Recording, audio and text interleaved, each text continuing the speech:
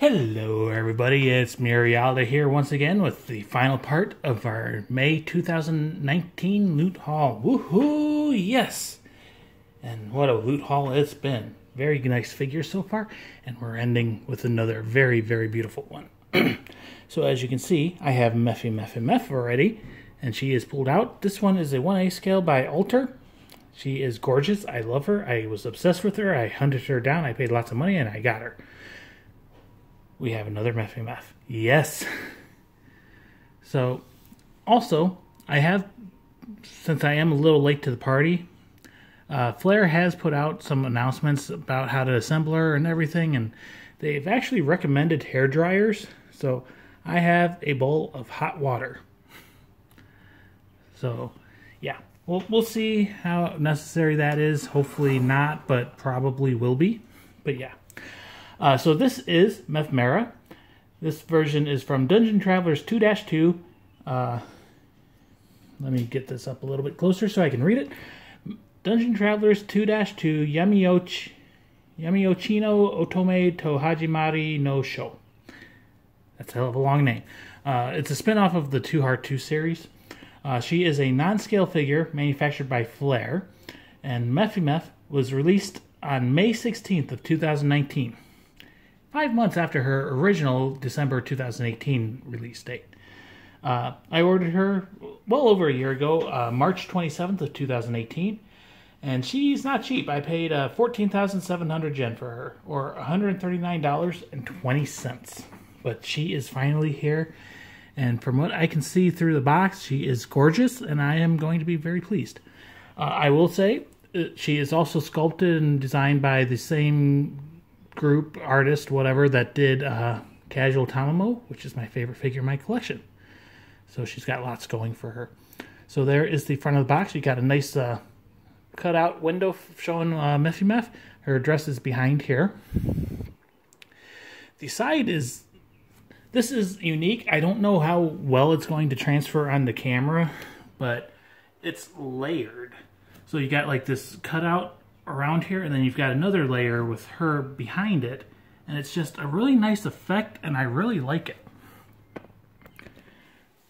it. There is the back. Got some crud on it. And there is the other side, once again with the same layered effect. You can kind of see like her ears going behind the outline and everything. It's unique, and it's nice. I like it. Back to the front, tilt her down and see her from the top.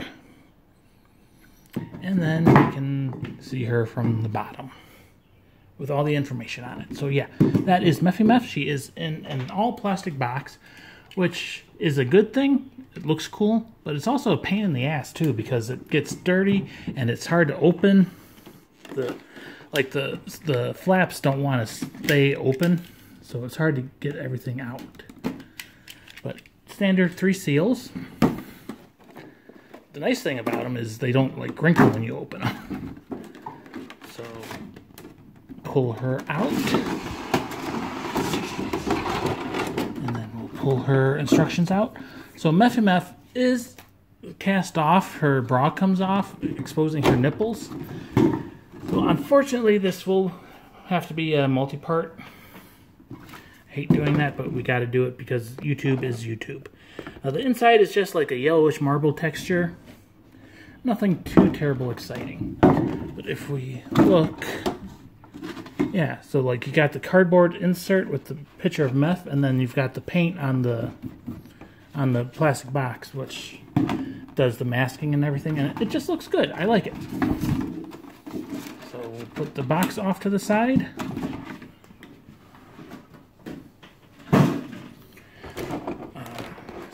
For the shakiness. She does have instructions which do not show her nipples, so let's go ahead and put her back. Table is only so big. So there's the instructions. So her torso comes apart. You got the dress, which is the pain in the butt I've read and heard. You've got instructions on how to put her sword into her hand and tilt it into her hair and all that fun stuff. So linked on MSC there. Flair did post a blog post showing how to assemble her and everything, so I did look at that. I should be able to do it, but we'll see. So let's go ahead and tilt that down, bring her a little closer, and we'll do a spin around of her in the blister packaging. So she is quite well protected. There's lots of like plastic foil, and it's translucent as well. The separate blister has her little purple bow, which holds her skirt together, and her sword. There's the side and back to the front. And she is quite a large girl. Definitely much larger than the 1/8 from Alter. So that's a nice thing. So we'll start by removing the little blister, if we can.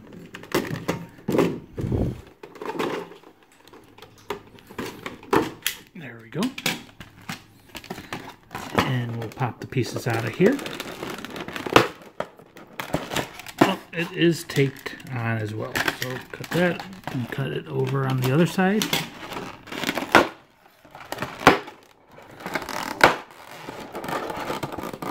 There we go. Quite the loud blister. But let's see if we can pop this out. It's not cooperating. So there is her purple bow. It's got very long tails.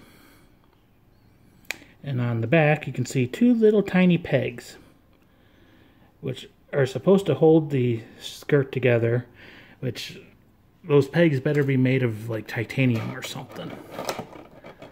And then we have her sword. It's got quite the unique curvy shape to it. It's kind of like a flame-looking sword. It's a little pointy, but it's not. Doesn't feel like sharp. It doesn't feel like you'll hurt yourself, but still, don't stab it.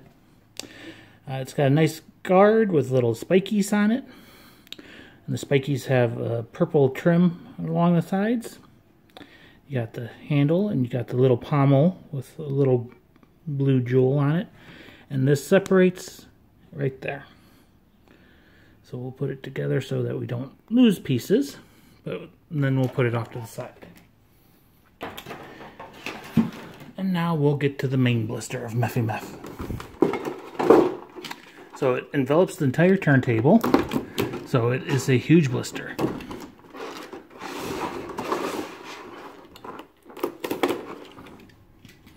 And then we'll pop it open. This one opens rather easy. There is tape on the top of it. Did not see that there. So there's that. So we'll start off with the base. Looking at this, I feel the base is probably the weakest part of the figure. It's a translucent, smoky, like white circle base with some multicolor flowers and some sparklies. And it does have a metal peg. That is a bonus. She should be supported quite well with that. So yeah. Maybe it was Meth that was having the problems getting on the base, because you went on pretty good. But yeah, so that's the base. We'll see how she goes on. Next, we'll pull out her dress. So it is wrapped in some thick plastic. So there is her dress. It is quite large. It goes down. There's a black rim around it, and this kind of helps support her. There is shading in all the wrinkles and everything.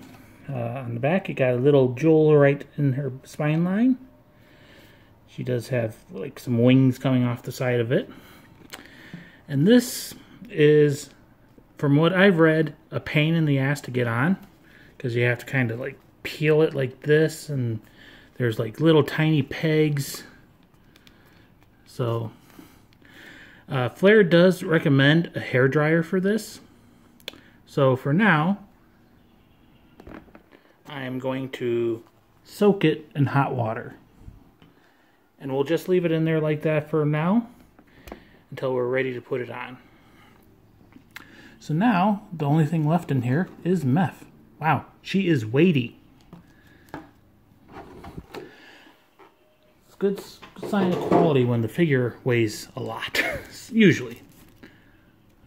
Okay, so it's safe to take the coverings off her boobs. So it is a plastic bag with a little bit of styrofoam in there. Same with on her knee. That's like a skirt. Okay, so we do have to disassemble her a bit to get all this plastic off. So she separates at the waist. That actually came apart fairly easily. There is plastic going under her bra cups, but that we can kind of gently peel out while keeping this safe for YouTube. So the bra is removable. In fact, I'm going to look at it myself. It's kind of squishy as well. Her nipples are painted a very, very faint pink.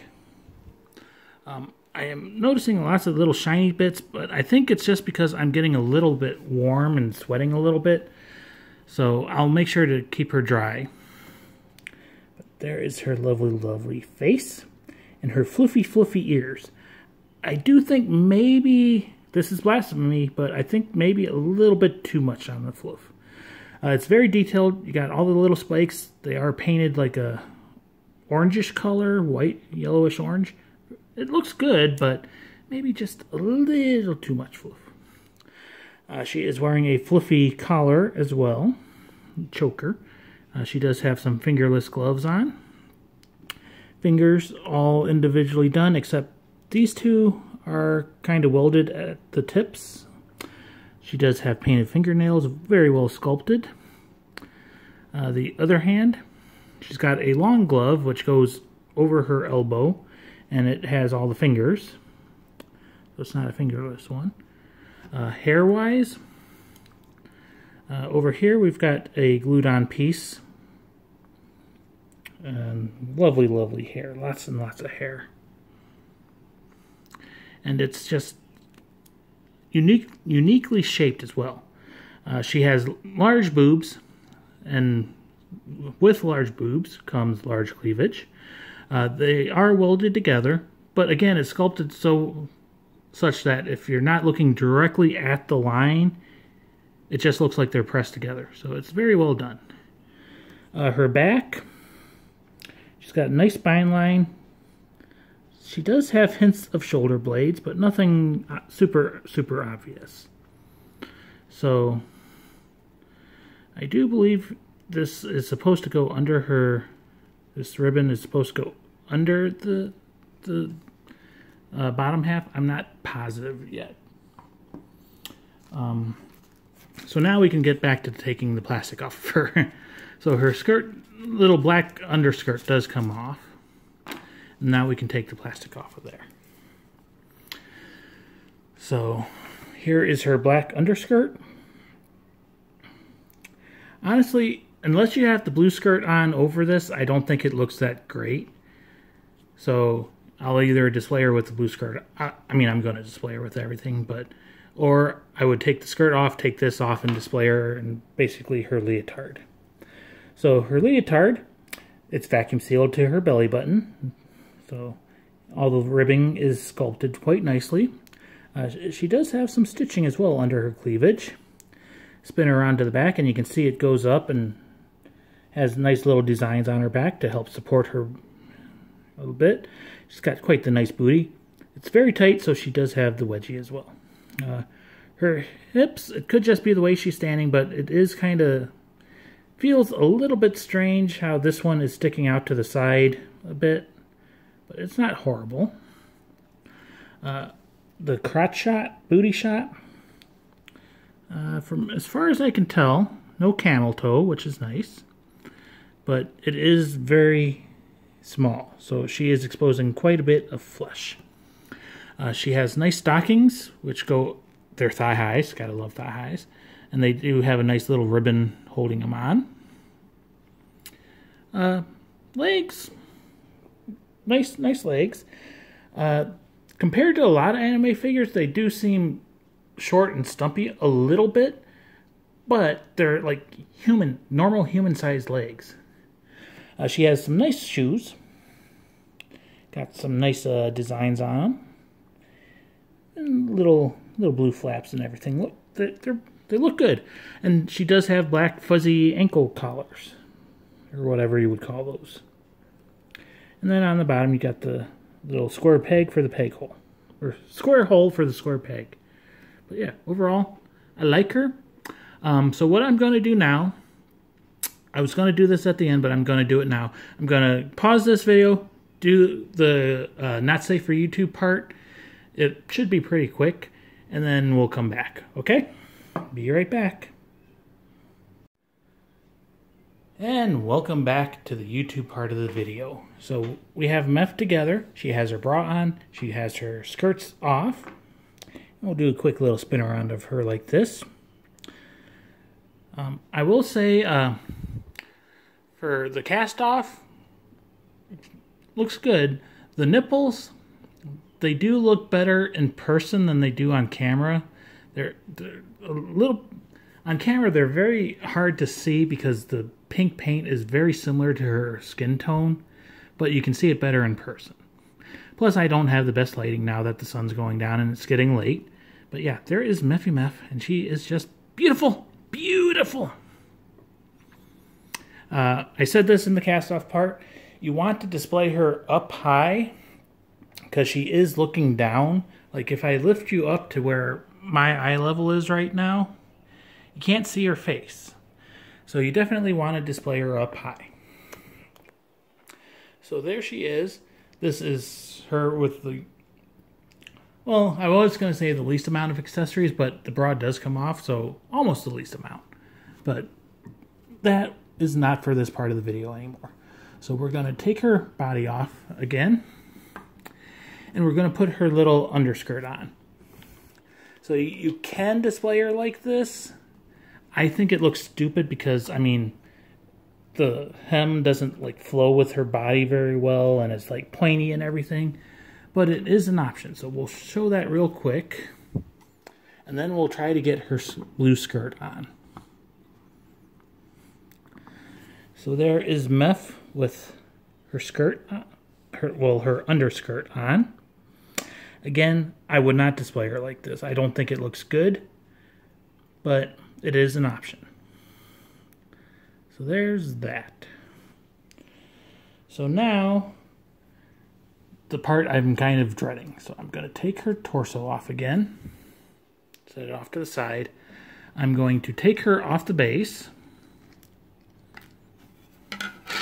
and leave the skirt on. So now, this has been soaking for quite a while in some very hot water.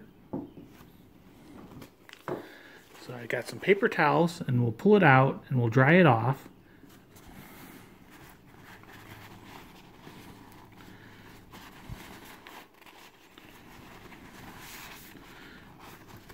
May not do the best job right now just because of video, but still want to do a decent enough job to get everything dry. It doesn't hurt to put your figures in water. Just don't put any like harsh chemical soaps in there. Just straight water is fine. Okay. So now it's reasonably dry. Actually,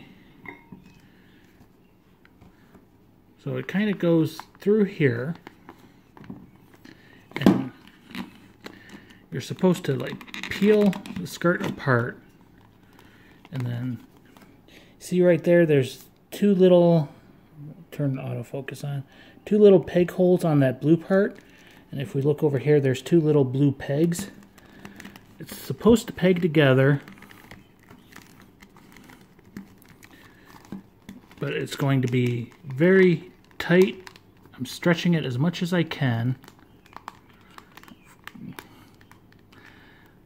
Just about got it. This is why Flair recommends using a hair dryer, and why I used hot water. But got that on, and then you put her purple bow into these two peg holes in the front.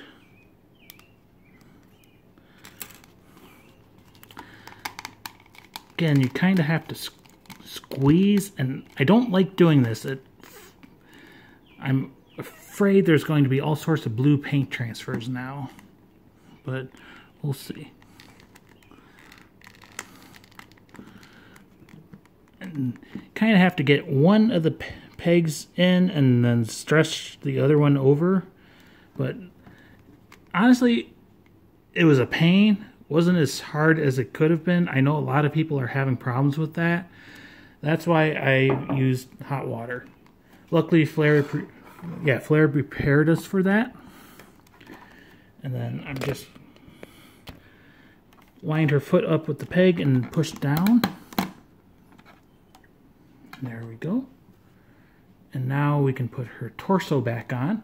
When you put her torso on, the ribbon wraps around her body. And you have to be careful that you line everything up.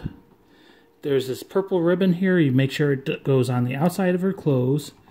And you just make sure like her hair's not getting caught under or anything. And then you just squeeze it all together. And there we go. So there she is with her skirt on. And then there's one last piece, which is her sword. And I'm just going to look at the instructions real quick. Goes like this. So you can see, like in the instruction, there's a little curve out, so it goes like this. So you take the handle off. Bring her a little bit closer for you guys. The handle goes through her hand. And then the sword part kind of tilts under her hair and then up into the handle. And you just have to fiddle with it to get it right. And there we go. So, not horrible, but it's fiddly. You have to be prepared for it. And there we go. So now we'll go ahead and move the camera back and we'll do a spin around of her like this. So she is very beautiful. She is a pain. I mean, I've got a little bit of water in there still. So obviously I'm going to have to disassemble her and take pictures and everything later. So I'm not going to worry too much about it, but just be careful. So we'll do a spin around of her like this. Yeah, she is quite nice. So let's do some close-ups, and then we'll bring out the Ultra Mef and do comparisons. Make sure the bra is on tight. The bra does not want to stay on tight, so we'll fiddle with it later. As I said, you kind of have to go down to see her face. But she's got her fluffy ears, maybe a little too fluffy. It's got very lovely skin, nice white skin tone. The hands are all nice and dainty. I do like her asymmetric gloves. So like the one holding the sword is a full glove, goes over her elbow and everything. The other one is just like a regular hand glove, and it's got the fingers cut off. She's got her little fluffy choker. And then you got her little magician robe on. I'm guessing this is like her magician outfit. And now the little black underskirt looks a lot better because the edge of it is covered by the blue part. I do believe in the original artwork, the inside of the cloak was purple. But it still looks good, even not being purple. And then there is a little gap between the bottom of the dress and the base. And it overhangs the back a little bit. Lovely, lovely, lovely hair. And the sword is a nice little touch.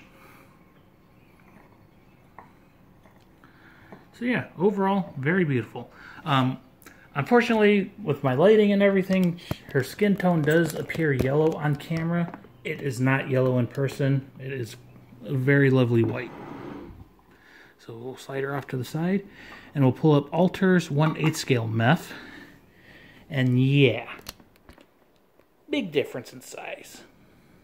But you can tell they're the same character despite the outfit change.